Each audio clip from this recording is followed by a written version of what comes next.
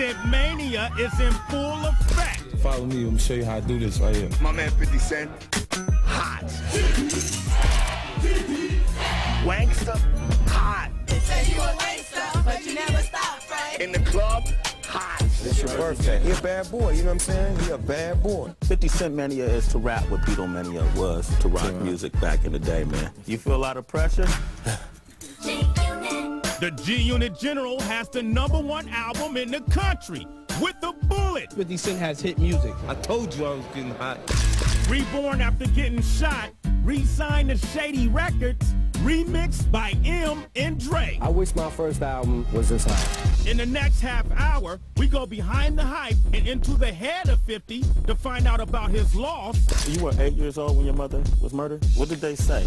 They told me your mother is not coming home. His love. Eminem and Dre is basically getting you women. Absolutely. And his legacy. People compare you to Tupac Shakur. That's a scary comparison. You know it, he knows it. All eyes are on 50 Cent. Yes, it's all eyes on me now, right?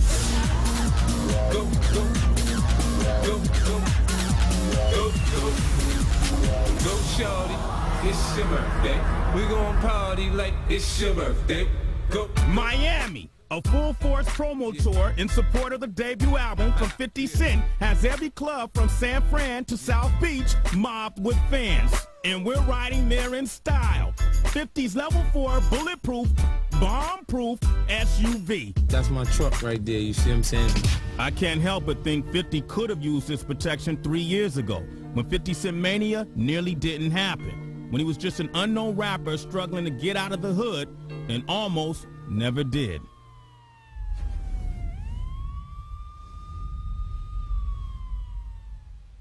Were you scared for your life? I was scared the whole time. Okay. Ain't nobody gonna tell you they ain't scared. It's a hit, man. You supposed to die. Can you recall what it felt like when the bullets entered your flesh? I mean, it burns. Yeah? Burns, burns, burns. Sometimes it happens so fast, you can't move. No time to think. Yeah, they all time to do nothing. It's just the first reaction is to move, and then the shots is going off. You had to rehabilitate, right? You Yeah. had to, how long did it take you to get where you were? 5 months. 4 or 5 months. Wow, that's a long process, and people don't think about, you think you can get shot and jump back up and go play hoop in the hood. You know again. what happened is I was walking, but on one of those things like this, but I couldn't put much pressure on that neither because my thumb, it came from my thumb and then came out my pinky. Let me see your the bullet wound in your mouth. You see? Oh, wow, took the whole... Just right on the gums. And then where did that exit? It didn't. It's still in there? Nah, it came out. And that affects how you rap at all? Slightly. My voice changed a little bit because of the air.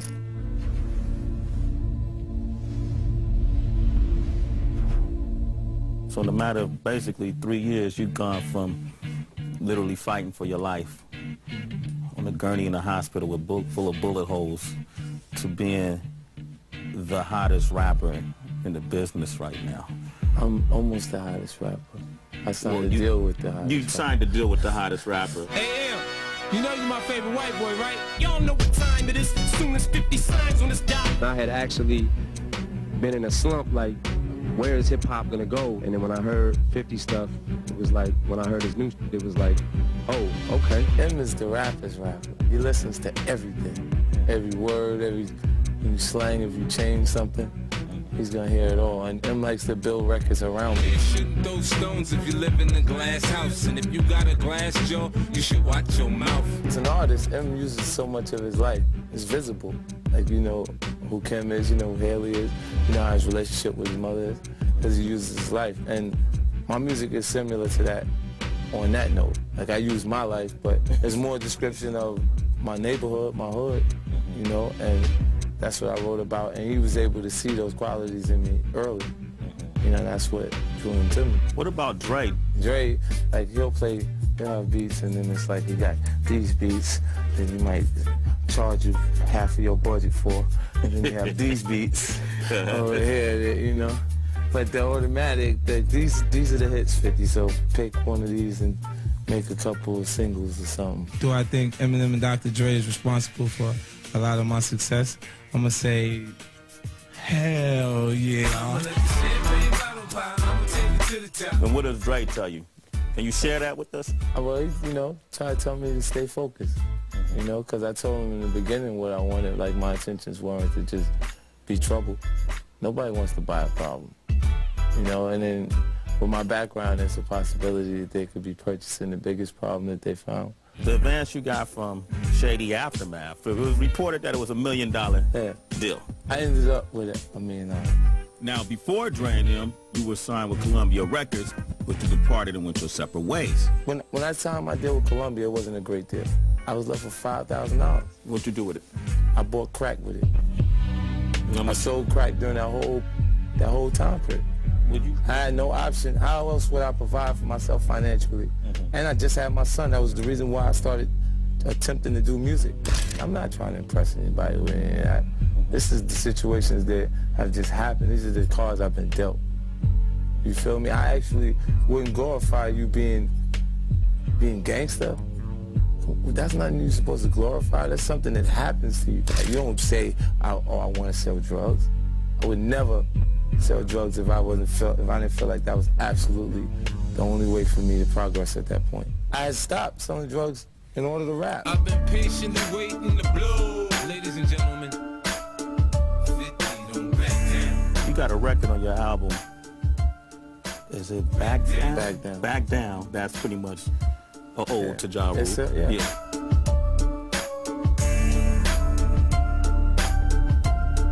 So, break down your beef with Ja Rule. It's obvious when you name your company Murder Inc., you would like to portray a certain image. His music does not coincide with the image that he would like to portray. I'm back in the game, shawty, the ruling company. Sing for the sound like the Cookie Monster. He'd like to be like 50 Cent. He'd like to speak about things that happen in the neighborhood that they won't accept from him because he hasn't lived anything like that. His life is nothing like that. I'm New York City's own bad guy, bad guy. What are the possibilities of this ever just being squashed and maybe you guys doing a record for charity? Is that possible? Impossible. What's possible is that he can progress on his own while I progress doing what I do. It's impossible for us to ever be friends. You date? Nah, I'm not dating. I'm focused. You know, you don't go out occasionally?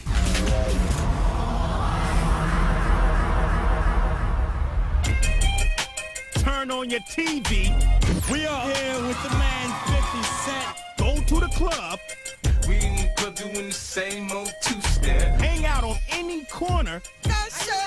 And 50 Cent has got the phrase that pays. Say you a gangster, but you never stop, right? Hey, don't think that 50's explosion onto the pop scene affects his street credibility. He was born gangster. Go against me for show years ago. And while 50 claims there's no glory in being gangster, his thug lyrics are a big reason he's on top of the game. Even though it's your truth, a lot of the music you make and the things you rap about has a lot to do with violence and murder. Yeah. Do you believe that by putting that energy out, that it might come back? To me? Yeah. I don't think so. That's what was my reality to this point. I think being creative, writing music, the things I'm writing to you are about my experiences. You know, it's entertainment, but it's definitely my reality from the hood.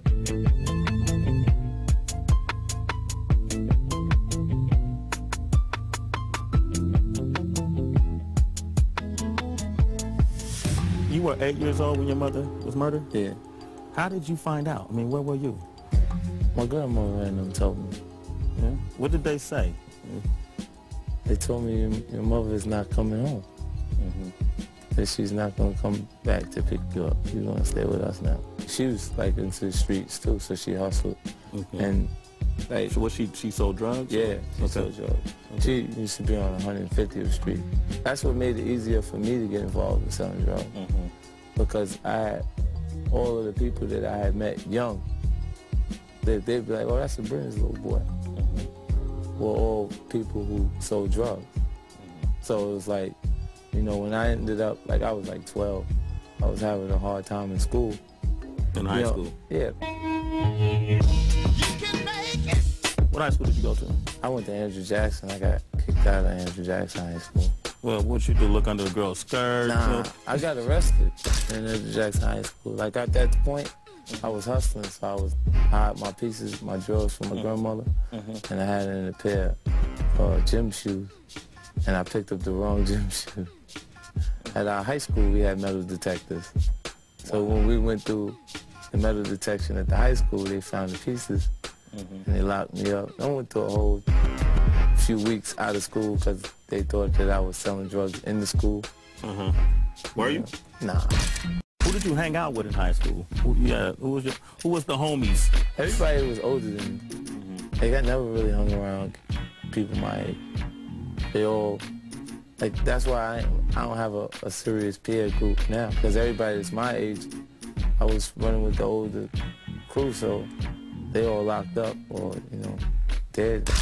I've been patiently waiting for a track to explode on me. Now, when did you decide to become a rapper, though? I decided that when I had the opportunity. Being honest, like, I always played with rapping. Like, played around, you know, my man had turntables, we'd be in his basement, instrumentals on the records, and we just all just rap to them. But I didn't seriously consider being a rapper until I was in a conversation with Jam Master Jay. It's the new era right here. Check my man out, 50 Cent. Really? What year was that? That was in, I think, 97. That was only like 5, 6 years ago. Yeah.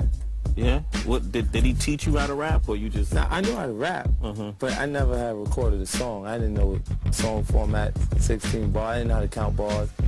Now, you know, the chorus, space, 4 bars, 8 bar hooks, or however you're gonna do it.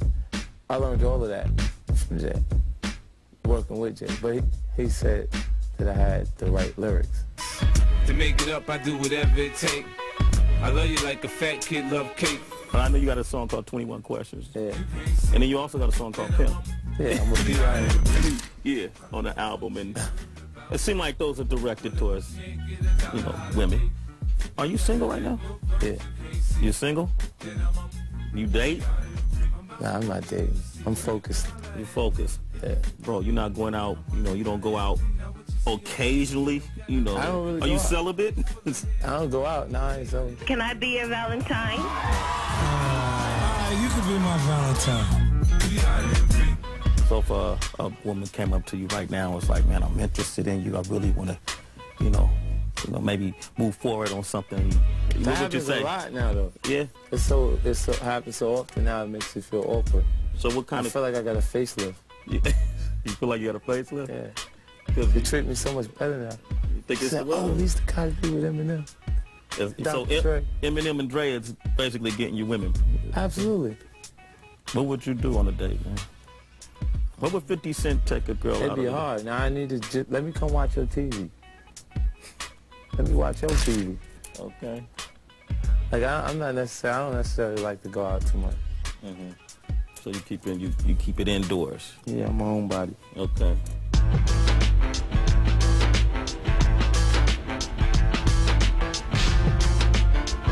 You're single, so you and your son's mother are obviously not together. Do you? Yeah, but we cool though. We down for life. Yeah. So you know, anybody who I would kick it with, I have to accept that. Okay. They gotta accept the baby mama and the baby. Yeah. Okay. There's no baby mama drama. None of that. Nah. Okay. My baby mother, she's special.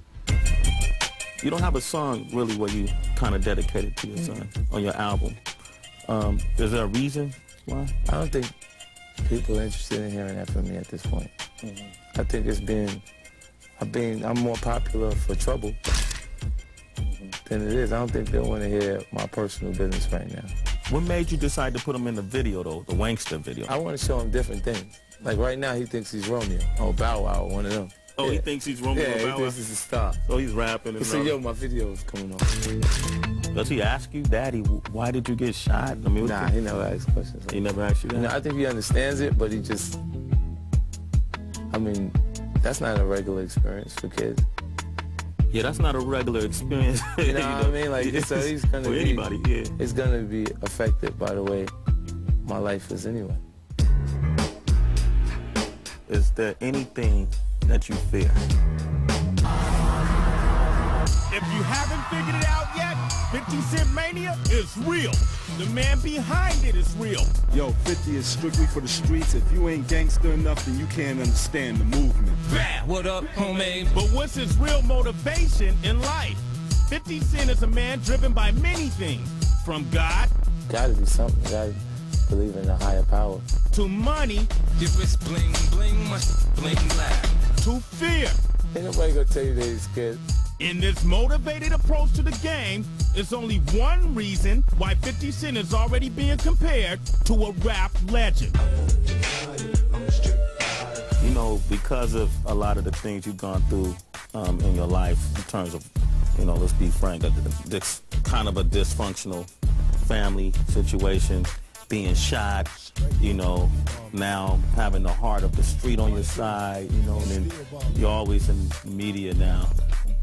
People compare you to Tupac Shakur. That's a scary comparison. You know, because Tupac is a legend. I'm just a new boy. I'm a new kid. It's a lot of similarities in the way he lived and the way you live now. You have a song called Many Men. You know, where you That's say, my favorite record. You allude to the fact that Pac got shot in the feds, never figured out who it was. You say things like, I don't cry no more, I don't look to the sky no more. You know, that. Do you feel that way sometimes, that, you know, your life might come to a sudden halt, or somebody might try to kill you? Well, I know that, you know, death is promised. When you get in life-threatening situations, I think that might have been why Tupac started writing like that so much. After he'd been shot up. You know, you find yourself in life-threatening situations, you kind of got to deal with that mentally. That, you know, if you're not in control of it, and death is promised, he who fears death is in denial.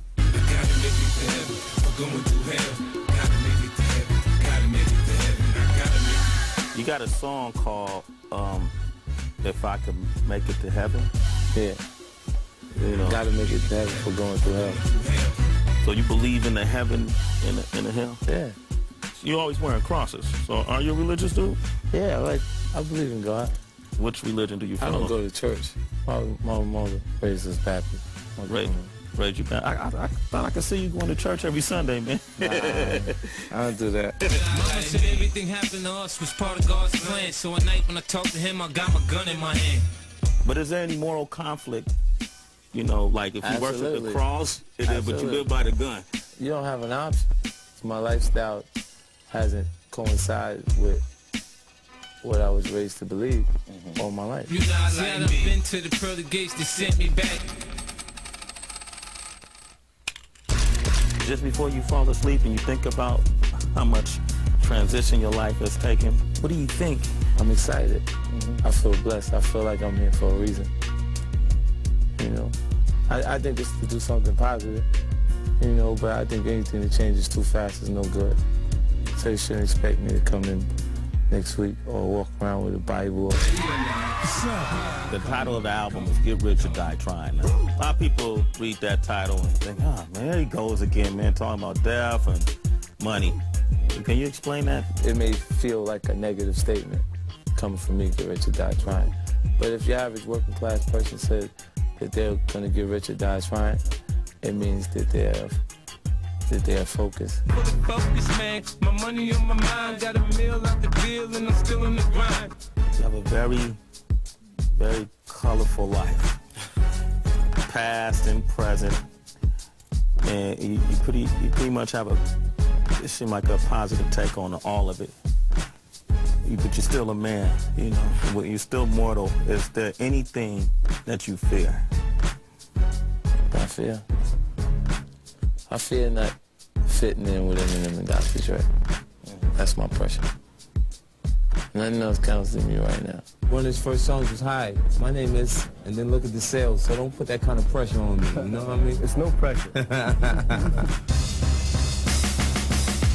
Nobody likes me.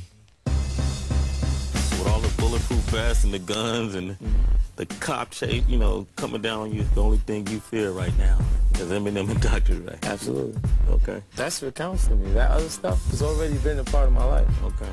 None of that is new. All right. And at this moment in your life, are you happy? Absolutely. 100%. Yeah, man, I show you my teeth so much you get tired. You be like, man, is everything they said about him true? Because he out there showing his teeth like he's happy. We in here. We can get the drama poppin', we don't care. It's going down, cause I'm around. 50 Cent, you know how I get down. What up? What up, cuz?